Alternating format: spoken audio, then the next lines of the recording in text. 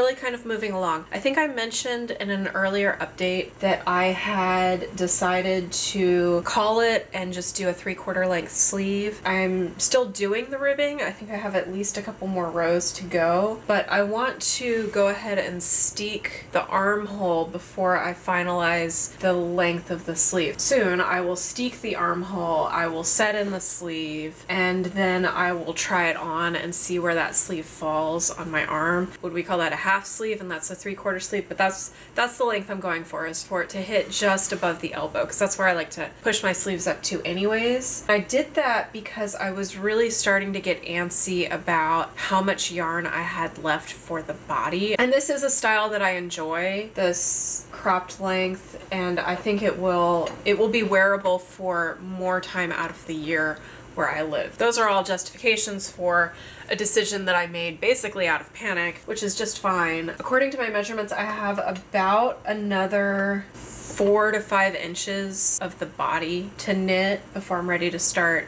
the ribbing on the hips, and then I will pick up for the neckline ribbing as well and knit that. So it's all coming along really pretty nicely. The colors are doing nicely together. I did sort of decide to play around with the scale of each of these patterns. So the inspiration for this sweater is a crocodile or an alligator and their scales. So the big scales in the center of the body are one pattern, and then there's smaller scales that wrap around the body. They sort of graduate in sizes. So there's 4 categories of scales essentially. I decided that because I started small and then I went bigger and then I have a different size here, why not keep playing with every set of scales so that they're all a little bit different and they're all very organic. So these center scales have the most play in them, and then the second set of scales on the side have a little bit more variation, but not as much. And then the ones on the very side panel, because you really don't see those, they're kind of hidden in the armpit area, those are just going to stay the same throughout the garment. The way that I'm keeping track of that is with an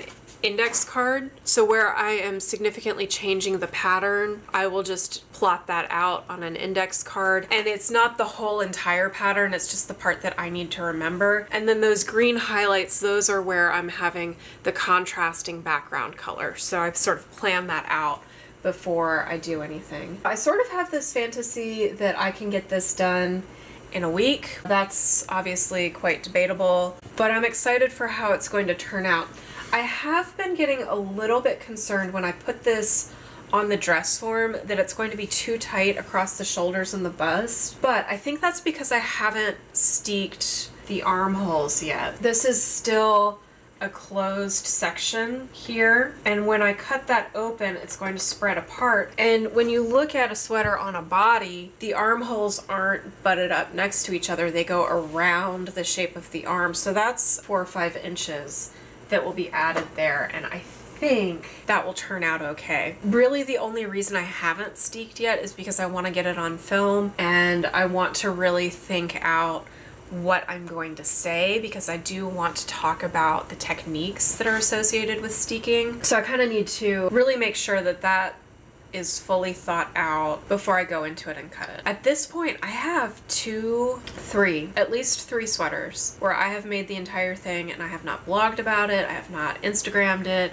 I have not said anything about it. I just made the sweater in stranded colorwork, and some of them have steeks and some of them don't. But the point is that when we're talking about it on camera or recording it in some way, it takes a lot more work. That's a whole separate pile of work from the actual making of the thing. It's really labor intensive to make these films, so I really hope you're enjoying them. If there's something that you would like to see that you're not seeing, feel free to let me know in the comments, but also know that I'm a human being. I'm not really making any significant amount of money off of these videos at this point. My YouTube channel, I'm still not getting revenue from ads. And, you know, occasionally somebody will buy a product that I mention in my videos, like this mug. I knit so I don't kill people with a Happy Knitting T-Rex. And I really appreciate all of those purchases that you make. Having said that, I'm not making enough money off of these videos to pay my rent. I'm not even making enough money from these videos to be buying yarn or wool. It really is a labor of love, and so anything that you guys can do to help this channel along, I really, really appreciate it. Share it with your friends, share it with people you think might get some good use out of it. Like, comment, subscribe. That literally, you know, costs you 30 seconds, and it really does make a huge difference for me. So all of that I really, really appreciate. I'll be back pretty soon with the steeks and letting you know where that all falls out. Thanks so much for watching. Catch you next time.